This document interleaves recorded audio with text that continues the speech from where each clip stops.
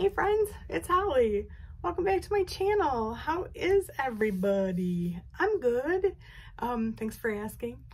Hey, you know what? It's going to be September this week. This is good news. Such good news, because it's going to start to get cool and there'll be pumpkins and pretty leaves, and I don't do summer very well. I have to say I do summer ugly. Just ugly. I don't like it hot. I don't feel happy when it's hot. You can't take off enough layers to be comfortable when it's hot. Give me a sweater and a fire and oh goodness, that is my happy place. But so I'm happy. It's gonna be September. So show of hands, has anybody already started putting up their fall decor? It's cool. If you have, it's cool. No judgment. September 1st is my day. I can wait till September 1st, but I'm ready. I'm ready. So today's video is really exciting for me. I gotta tell you, I love Notion. Like I love a Notion. And please, if you guys have a Notion that I have not covered here, because you know there's like so many, that is like something that it's your go-to, it's your ride or die, please put them in the comments. I would love to know what your favorite Notion is. I was going to do my top 10 and then it became my top 11, and I think there's a baker's dozen now, but I'll try not to make this like, you know, I mean, I would suggest that you might want to get a beverage and get comfortable, but I'll try not to make it too long because nobody wants to sit around watching a video for, you know, 20 minutes. So let's talk Notions. So here we go. I will preface this by saying that I'm not doing this in any specific order, like what's my favorite, what's not.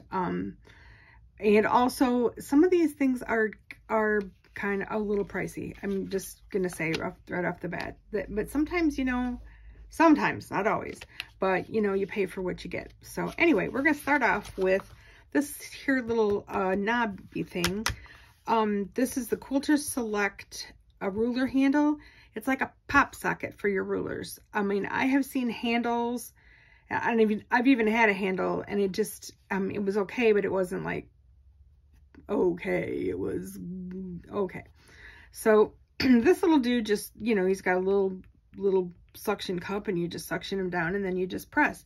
And for some miraculous reason, when you press down on him, he gives like pretty even pressure throughout the ruler.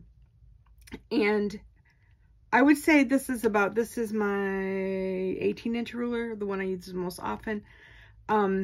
Any bigger than this, and I think you probably would need to, but I love this thing. And it was $6.99 where I bought it. And did I already say that I will put all the descriptions of where you can get these products in the description box, and I will try to find you the best deal. So that is the Quilter Select ruler handle. Okay. When I said I didn't have favorites, I lied. This is hands down my favorite sewing. And maybe you can't really call it a Notion, but it's a little Oliso iron. It's the traveling size, the mini project iron. I rarely get out my big iron anymore. I mean, except unless I have large expanses of things to iron. But this little iron and a wool mat, oh boy, there is some, it will iron, let me tell you. It gets plenty hot. It's got a thing up here for the reservoir to pour water in it. It's the bomb. It's got the little cord kind of rotates around a little bit. It's got this little silicone thing that you can turn it over and put it on, or you can actually fix it onto the bottom. Awesome. Awesome, awesome, awesome. How anybody, I don't know what I did before I had that iron. Seriously, just amazing. Apologize for the voice. Okay. I probably have 5 pairs of these. I have them in every conceivable, and this one with some glue, I think. These are the Tula Pink Large Ring Micro Tip Scissors. And that little tip gets in under little things. It's almost as good as a seam ripper. I love these little scissors. These little, like I said, I bet I have 6 pairs of them, and they are always the first little pair of scissors I reach for, always. So Tula Pink Large Ring Micro Tip Scissors. Okay, this next thing is so cool. This is the Blade Saver Thread Cutter. And I've had other of these thread cutters that you use when you chain piece, and you've got all these little, you know, you need to cut them. And I had been using my little scissors to do it until someone said, did you know that you can get these cool things? So this cool one, it's got magnets in the case, so the case just like snaps shut, super easy. And then the flower sits in the cap, and inside the flower are your used rotary blades. Cool, right? So cool. And then you just, it's just sitting up, you just will take your thing over the rotary blade, ba-doop, ba-doop, ba-doop, done. And then when you're finished with it, you just pop it on out of there, sit it back in its little space, put the lid back on. It's all safe. Nobody's going to get cut. I mean, really, somebody was thinking this is smart. Blade Saver Thread Cutter. Awesome. So let's see. Speaking of cutting, this is the Quilter Select rotary cutter. This is the 45mm. This sucker was expensive. I'm not gonna even kid you. It was expensive, and it is heavy in the hand, and I love it. You push the button and you put it down, and you put it down, slide it across, it cuts. And then you can push it back, or it's got a little thing on the back. The blades change like a dream. It cuts without hardly any effort. I'm not kidding when I say I've probably got 4 rotary cutters, and each one, you know, kind of serves its purpose, but this one, hands down, love this rotary cutter. Let's see. Oh, this thing. Okay. This is another just miraculous thing, of which I'm going to need like 5 of, because this is so cool. This is the dome threaded needle case, and the top comes off, and I've already got 2 needles are in here, so you kind of find yourself a little spot to put your needle in. I happen to have one here, and you just stick your needle in there till it's probably in there pretty good, and then you turn it, and it puts all your thread in a nice little circle. So like if you're cross stitching or you're embroidering and you're using a lot of the same color thread over and over, or you know, you're alternating between colors and you don't want to have to keep threading and rethreading the needle, I frequently just, you know, will thread a couple of needles so you can just grab. This keeps all your threads happy, not mangled up in the bottom, and when you're done and you want it back, you just pull it out, and it's happy time. It's kind of miraculous, seriously. Again, people who sit around and think of this stuff, good for you, people. Good for you, because this is so good. So, all right. If you have not gotten a purple thing. I don't know what rock you're like living under, but because they're super cheap and they do all kinds of awesome things. And I also use them to stick in my hair if I'm sewing or working and my hair is bugging me. I put it up on top of my head and throw the purple thing in it. And I'm wondering where's my purple thing? It's on my head. But I really love this clover. I'm not even sure what it's called, but it's got a really good pointy point. It's got a nice curve to it. This end, if you're sewing a curve or you're working on a bag that's got like a curve, this just slides right along that curve and opens it up really beautifully.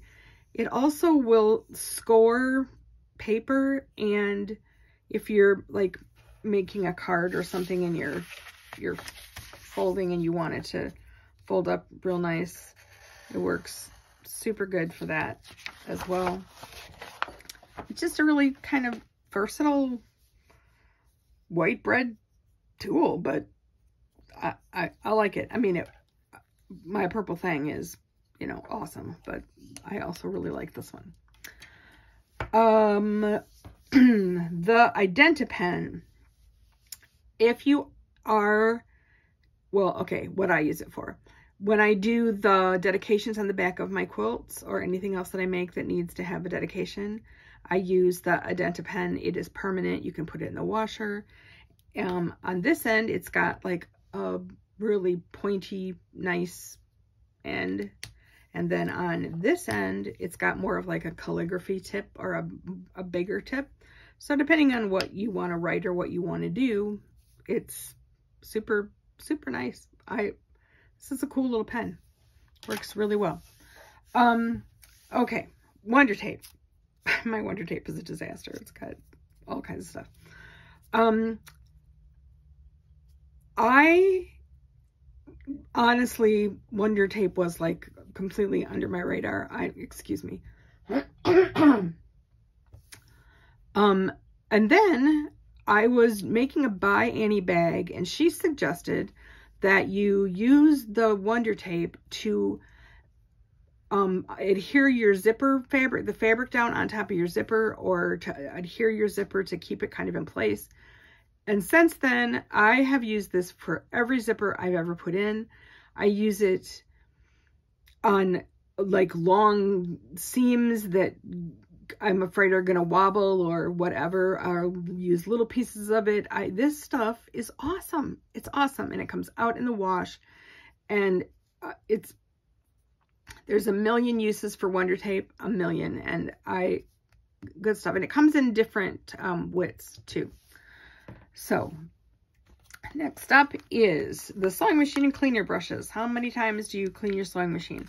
You must clean your sewing machine, because there are dust bunnies underneath that plate like you will not. I mean, after every major project, I clean my sewing machine. And supposedly, you're not supposed to blow air into it because it can blow fuzz into the workings of your machine, and that's no bueno. I found these little brushes, and they're kind of like little Q-tips. They have like this little fuzzy bit on the end, and you just get it in there in all those little crevices, and it pulls out dust in like clumps. Like these are awesome. They can get in little spaces. They just they're supposedly reusable. I have not been reusing them, which is probably not ecologically a good idea, but they get so gummed up on the end, and they're also flexible, so you can like bend it into the spots you need to. So those are super cool. On the same cleaning vein, you may recall I had an orange one of these. This is a vacuum cleaner.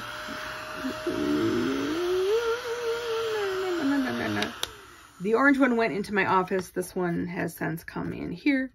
This has, you charge it, it has a battery, but you can charge the battery. There's a little charger. It comes with a little brush. This one has this little elephant nose that you can kind of get into your sewing machine a little bit, or into different little corners that help suck some stuff out. So these little vacuums are the bomb. I mean, it just vacuums up. It works really well on like your cutting mat, because it's got these little brushes, and so it goes across the cutting mat and like kind of pulls up all the stuff. Just so cool. Awesome, awesome, awesome. A desk vacuum. Who knew? Who thought a desk vacuum? I'm embarrassed to show this to you, but it is so awesome. It is so good that its dirtiness is, we're going to overlook it because I use it. This is the presser foot pad. I got this at the Brass. I should have gotten two, because honest to God, it's the greatest thing. You put it on wherever you want your presser foot to be, and you put your presser foot down on top of it, and that puppy does not move. It does not move. It is there. It's so good. I just love this thing. Love it, love it, love it. It's so good. I used to have some kind of like double-sided tape contraption going on, and this is just way better. Way, way, way, way better. And last but not least is the bird needle threader. This bird's beak, I don't know if you can see, has a little tiny like notch. And it's almost like an itty bitty little crochet hook. And you can put this through the eye of your needle. I probably would have been smart to get a needle here. And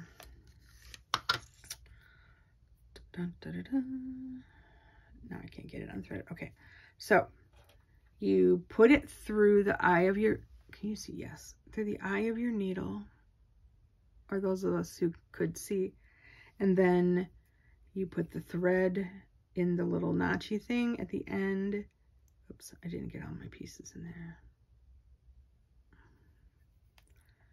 And then you just wiggle it on through, and it's threaded. And it will thread. I used it for Sashiko. I used it for all kinds of stuff, and it will thread multiple layers. It's just an amazing little bird, and it's so cool that it's got this little cap that goes down over the top so that it saves that little tip. So that's it.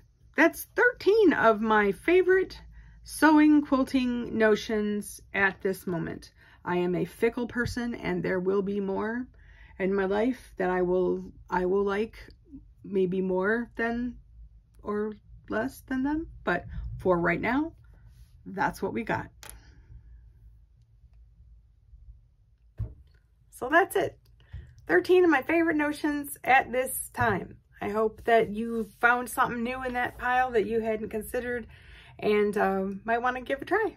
And again, please leave your favorites below. I mean, I love hearing people's favorite, well, really favorite anythings, but sewing notions, that would be awesome. And, you know, like if you liked. So that's it for this week. Be well, be safe, and I'll see you next week. Bye.